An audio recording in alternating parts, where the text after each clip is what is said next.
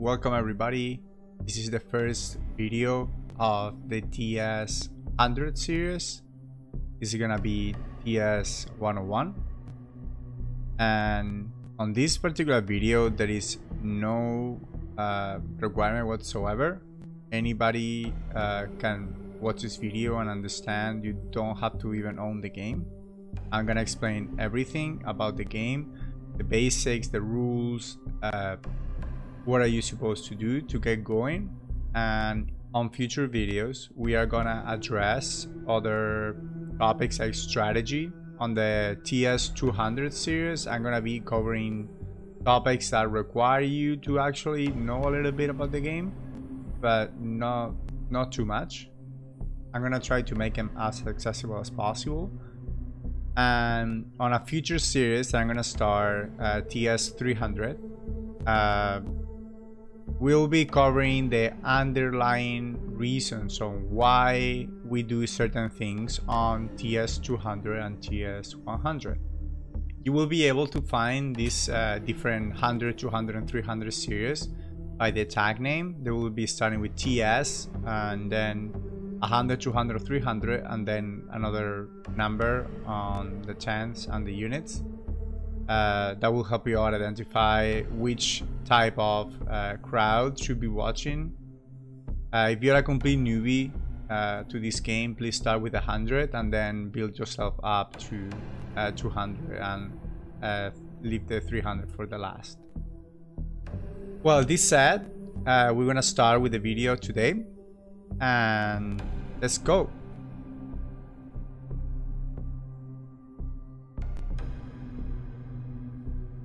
Okay, so this is how the games look when you start a game. We're just gonna be playing against the AI because I wanna be explaining. I don't wanna ruin anyone's game. We're playing against them. Okay, so this is a two people game. One is gonna be playing the USA, one of the superpowers in the Cold War, and the other one is gonna be playing the USSR. This is a two-people strategy game driven by cards, meaning we're gonna make decisions trying to achieve a goal, and we're gonna use every turn we're gonna use a card for it. We're gonna have to manage the cards that are not good for us, and we're gonna have to use the cards that are good for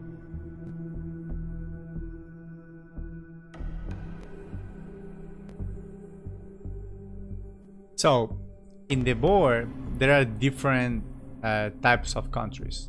There are countries, we're gonna zoom in here a little bit. Countries here. Yeah. There are countries that have their name in red.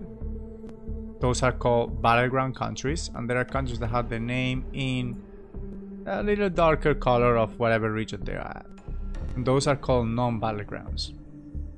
So as we will learn during the regions section, battlegrounds are way more important than non-battlegrounds, as they give victory points and they allow you to establish presence, domination, or control.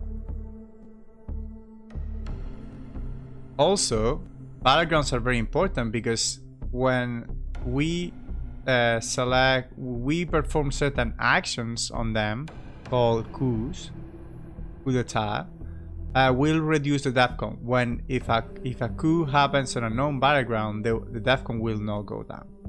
DEFCON will be very important as it will be one of the ways that we can win the game. As you can see, the board is separated on different regions. We're gonna have Europe, that is all this blue purplish color. Middle East, that is the light blue. Asia, that is the orange like egg color, egg yolk color. Africa, that is this yellow. South America, that is green, and Central America, that is light green. There is one sub-region. It's not really a region because it's a little bit different than the rest. That is Southeast Asia. That is this have egg yolk, have a little bit lighter egg yolk over here, and So you can see how, for example, Spain and Czechoslovakia is a little bit lighter. This is East Germany, East Europe, and this is West Europe. But they don't score differently. They count as a whole.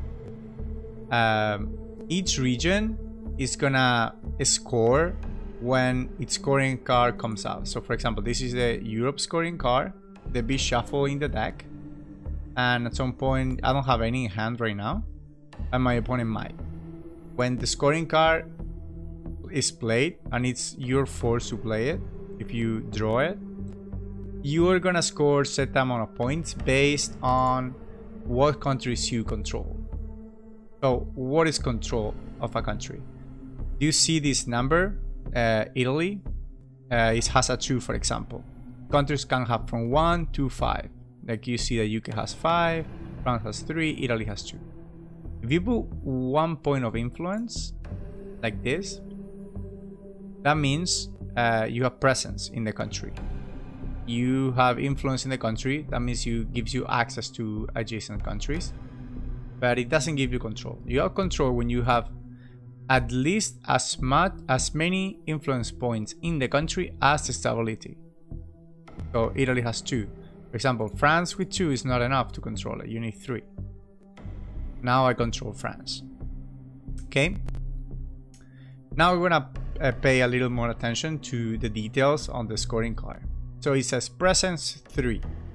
That means each one is gonna get 3 points for presence. Presence, you see it's here. We both getting it because we both have presence at the moment. Presence means that you control at least one country. At the moment, I control UK because the US starts with UK under the control, and the US starts with they already deployed their influence, so they have East Germany and Poland. So we both have presence. Now, domination. Domination has 2 requirements. You have to control, or have under your control, more battleground countries, and I'll explain. You have to have more battleground countries in the region than your opponent, and you also have to have more total number of countries than your opponent. So that means that they control right now 2 countries. So if I control 3 battlegrounds, West Germany, Italy, and France, I'll be able to I'll be on domination. Well, there is one more requirement, that is to have at least 1 non-battleground. So thanks to UK, that's already covered. So because now I have 4 countries to their 2, and I have more battlegrounds, and they have 3 on my side and 2 on their side. Yeah, that allows me to claim domination. Now, control. Control means that you control every single country that is a battleground country. So if I have 3 in Germany and 3 in Poland on top of these 3 guys, then I'll have control. In the case of Europe, that means that's not amount of points. This is the amount of points that each thing gives. I would just win the game. So yeah, controlling Europe is really strong. Really difficult as well.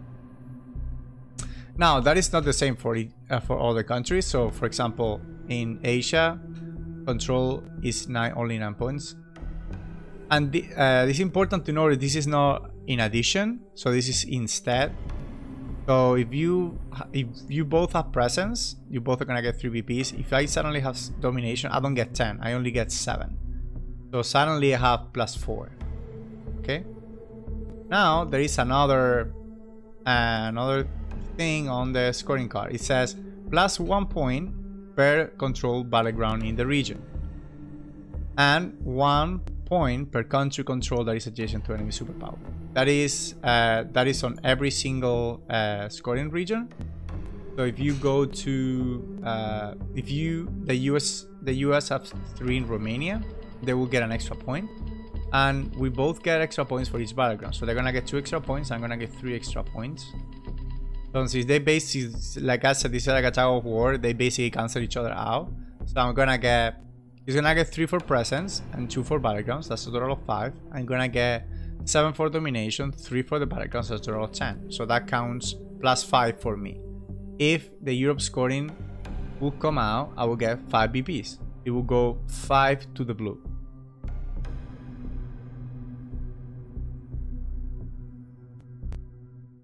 Now I'm gonna describe how the turn happens. So the game is divided in 10 different turns in a way that the first 3 are the early war, the next 4 to 7 are the mid war, and the last 3 are the late war. Each one of these turns is gonna be split in a headline and 6 action rounds, or 7 past the turn 4. It can get to 8, but only under certain conditions. Well, the first thing that you do in the game is assign influence. The US, I'm playing the US, assigns 7 influence anywhere in West Europe, so they're like light up. You see that Austria and Finland are split in half, that means they count as both. I'm starting this. Yeah, it is good. So this is how I'm gonna start the game. I assign the 7 influence plus 2. The plus 2 is just a handicap that it's how we normally play. We play with the 7 influence plus extra 2 to balance out the game, as the USSR is a little favor if you are not counting on that. We're also playing with the optional cards. I don't know if there is any of these that are optional, because I've never played the game without the optional cards. I don't think so. Okay, so we're starting like this, and on every turn, the first thing that we're gonna do is select a headline. Headlines are gonna happen in a certain order based on the number that comes here. The higher numbers are first, and in case of a tie, the US goes first. So we don't really have anything really good here to start, so I guess I'm gonna go for games. Okay, once the headline has happened, then we start every turn. We're gonna play cards on an action round. Each one's gonna play a card, it's gonna give the turn to the other one. That's how the turns are gonna go. So the USSR always goes first. Every single turn they go first. That's the first action round. So that means the US always gets the last one, which is also important. In each action round, we're gonna play one card and we're gonna give the turn to the other one. They play NATO, I play 5-year plan, and now this is their turn again.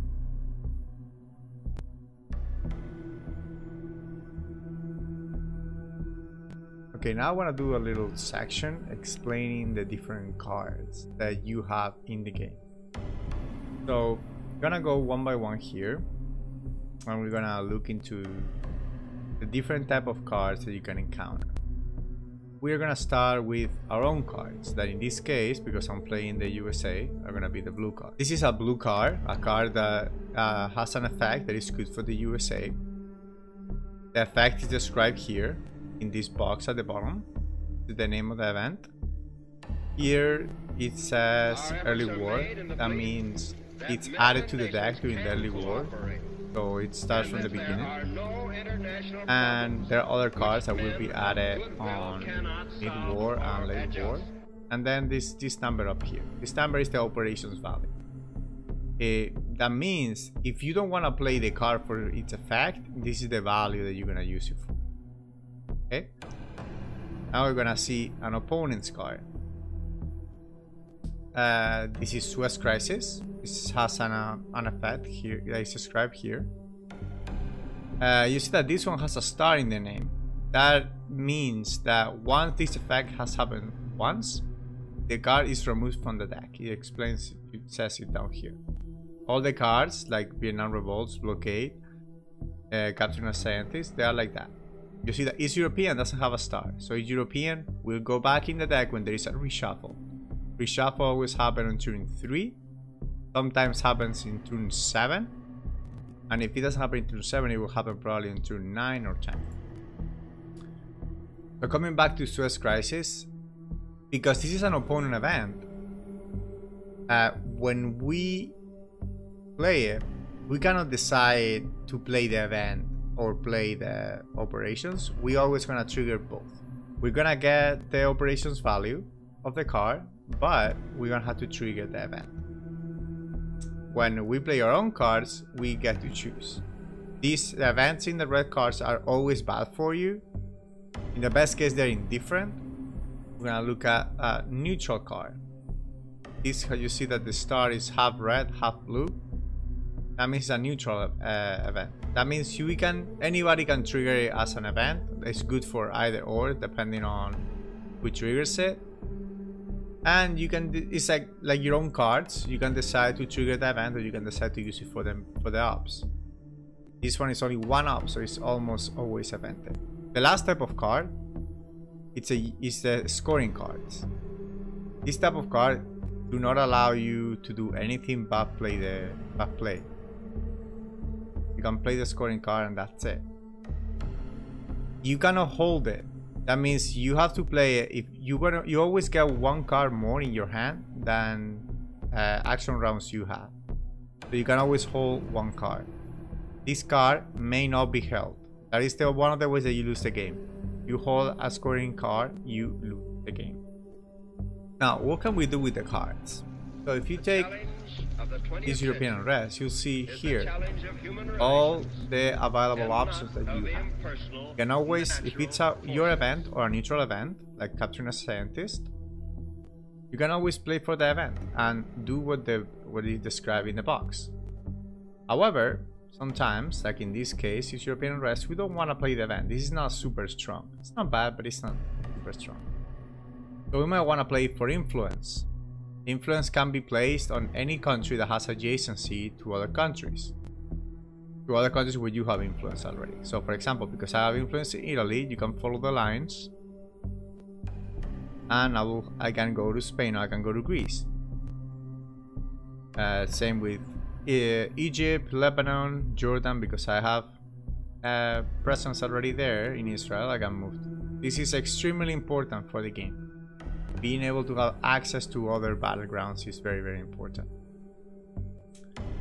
Being removed from Israel would mean that I don't have any access to any other country in the Middle East besides Iraq, which the US already controls, so that would force me to pay extra. When a country is controlled and you want to put influence, you cannot just put, like right now I have 3 because the card has a 3. That means I have 3 operations available to put influence. I'll put 3. Oh, sorry. I'm red scared, so I have 1 less. As an effect, he played this on headline, so all my cards have 1 less. Because I have 1 less, I would only have 2. But there's even a bigger penalty. If I want to play influence into Iraq, because he controls a country, I have to pay 1 point extra until I break control. So that means instead of 3, I would only put 1 point. 1 for the red scared effect, and another 1 because he controls the country. That's really inefficient. I'm using a 3 operation card to put 1 influence. That is very costly. Now, if you don't want to put influence, you can do other stuff. You can realign, you can coup, and you can space. Let's go one by one. Realignments. Realignment is a type of roll that happens with a certain modifier. So both superpowers are gonna roll a dice with a modifier +1 for the one that has the most influence in the country, and in this case the USSR, and another +1 for each adjacent country. Remember, adjacent countries are the ones that are connected with a line. So connected with a line to these countries is Iran, Jordan, Gulf States, and Saudi Arabia. For each country adjacent that is controlled by anyone. So in this case, I control Iran. So Iraq give me a +1. They have a +1 too. It's gonna be a +0. So we're gonna roll a dice. And if the delta is gonna be subtracted. So if I roll more than them, we're gonna take their influence out. If they roll more than me, we're gonna take my influence out. Because I don't have influence, I have nothing to lose. Here it will give you a crackdown of the chances depending on the rolls. You don't have to make math or anything. Just look at this and okay, 58% of the time, nothing happens. 13% of the time, I reduce to 1. 16% of the time, I reduce to 3. And 11% of the time, I reduce it by 2. Now, I'm gonna have more than one chance. So like how the number affects this type of roll. You're gonna have one chance of rolling for every operation point in the card. In this case, I'm gonna have 2 because of Red Scare. I'm gonna have 2 opportunities to get a roll on Iraq. Now let's keep going. Coup attempts are a way to take influence from your opponent and add your own. It depends on the roll. So for example, let's say I want to do a coup in Iraq. It's telling me here, hey, Red Scare is in effect. So my total operation value is 2. Now, I'm gonna add 2 to the roll. So I'm gonna roll, depending on what I roll, I'm gonna add 2, and then I'm gonna compare that with the coup defense. Coup defense is always twice the stability. So I have to beat a 6 because I have a 2, a 4 or higher will match the coup defense. Twice the stability. For each point that I exceed the defense, I'm gonna take off 1 of their influence. If they run out of influence, then I start adding my own. This is going into a 3 stability country with a 2 up card is not the best idea in the world. So here you can see the chances, right? I will be queuing 2 stability, so the difficulty is 4. Anything above a 3 will start taking on their influence, and if I roll a 5 or a 6, I will add my own. This is a way to get access to regions that you might not have it, but it's also a way to swing regions. Like you have a battleground, they have 3 battlegrounds and you have 2, and now you coup 1. That happens a lot in Africa, for example. Let's say you control Algeria and Nigeria, and your opponent controls Zaire, Angola, and South Africa. But if you coup Zaire, suddenly you are 3-2. So you are just taking, but you only need 1 non-battleground to take domination. Now, you might have seen a little different between when I selected Syria as my target or I selected Iraq. Syria says DEFCON will remain a 5, and here it says Wisco win the grade to 4. Iraq is a battleground country, and as I explained earlier, battleground countries are important because a coup in a battleground country will degrade DEFCON. DEFCON gets to 2. Nobody can give coups anymore in certain regions, not in Europe, not in Middle East, and not in Asia. So now we're at 5, so all coups are allowed. 1 coup will degrade it to 4. So no more coups in Europe or realignments. If there is a second coup, then Asia is also protected from coups and realignments. And if there is a third coup and DEFCON goes to 2, Middle East is protected from realignments and coups. Now, Central America, South America, and Africa are always allowed to go there. But if you coup a DEFCON 2 on a battleground, the DEFCON will go to 1 and you will lose the game. We're gonna see that on the last section, but just heads up there. Okay, last but not least, you have the space race. The space race is a way to get rid of cards without having to trigger the effect. It's the only way that you can get rid, almost the only way. There are a couple more, but it's the most effective way to get rid of cards without having to trigger the event. So it's Catherine as a scientist will advance to the next box immediately, but normally this is an event. It will give us to the first box immediately. But normally, we have to roll. So we will discard the card, that always happens and the effect doesn't trigger. But then we have to roll 1, 2, 3 on a dice. If we do that, we're successful. We roll 1, 2, or 3. We'll get to this box. Here on the bottom corner of the box, it will tell you what is the price for getting here. So the first one that gets to Earth satellite will get 2 VPs, 2 victory points, and the second one will get 1. Also, some of them have certain perks, like this: you may space 2 cards, opponent chooses and shows headline first. But I don't know who gets here first. Once your opponent gets here, you don't have this perk anymore. That's important. And you might see here like how 2 ups, 2 ups, 2 ups. Here is 3 ups, 3 ups, 3 ups, 4 ups. That's the operations value of the card that you have to discard in order to get here. That's very important. Because I am under Red Scare Purge, I cannot space Vietnam Revolts anymore. The only card that I might want to space is Suez Crisis. But because I have Katrina Scientist, I don't need to roll. I can just event this and get immediately here, get 2 VPs, and get ahead on the space race.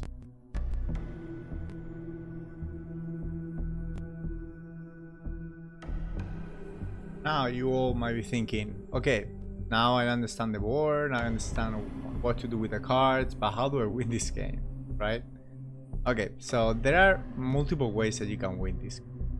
You can win this game by sheer number of victory points. If anyone achieves 20 here, you get 20 more victory points than your opponent. You're done. You win the game.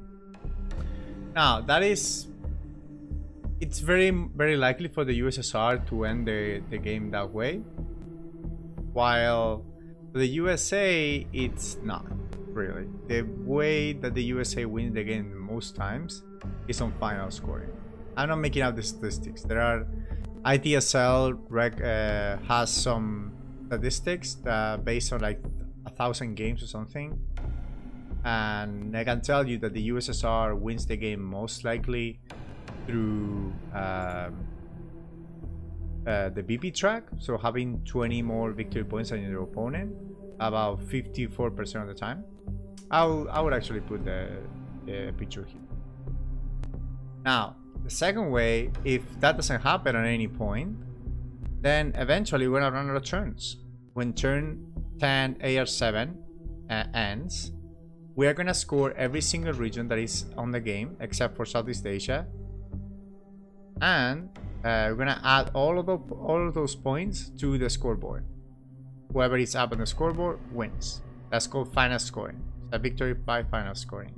The other way that we can win is by war games. There is a card in the deck called War Games that allows you to end the game on the spot and give 6 victory points to your opponent. If you do that and you have more than 7 victory points, you automatically win the game. Play deck has a little difference with the actual game. I think the actual game allows ties when play deck doesn't. So in the case that you play with 6 victory points, you will give the victory to your opponent. When I think on the official rules, I think don't take my word for it, but I think the USA wins ties. I'm not sure. Anyhow, that's the third way that you can win the game. The fourth way to win the game is, I'm going by likelihood actually happening. The fourth way that you can win the game is by DEFCON. If you force your opponent, or they willingly do it, if your opponent drops the DEFCON to 1, or you drop the DEFCON on your opponent's turn, they lose the game. There are a handful of cards that enables this. They're called DEFCON suicide cards. One of them is CIA, probably the one that is more you guys are more familiar with. But there are multiple. Even Olympic Games can provoke a death by DEFCON, so be mindful of that. Then the fifth one is Europe control. Like we talked about earlier, if you control every single battleground and you control more countries than your opponent, you have control in the region and if you control Europe scoring when this card is played or at final scoring, you win the game. It doesn't matter anything else. If you control Europe, you win the game.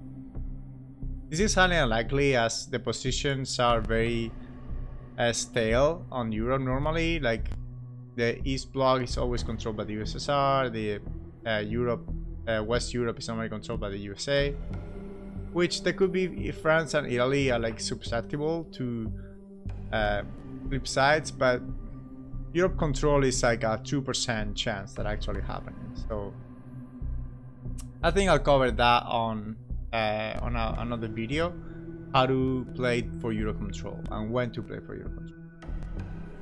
And then last one, you can lose by holding a scoring card. You always get one more card than ARs are in the turn. That means that you always gonna hold one card for the next turn, unless you discard an extra card because of an effect of a card or whatever. But normally you're gonna hold a card. If you decide to hold a scoring card, you know that you're gonna lose the game.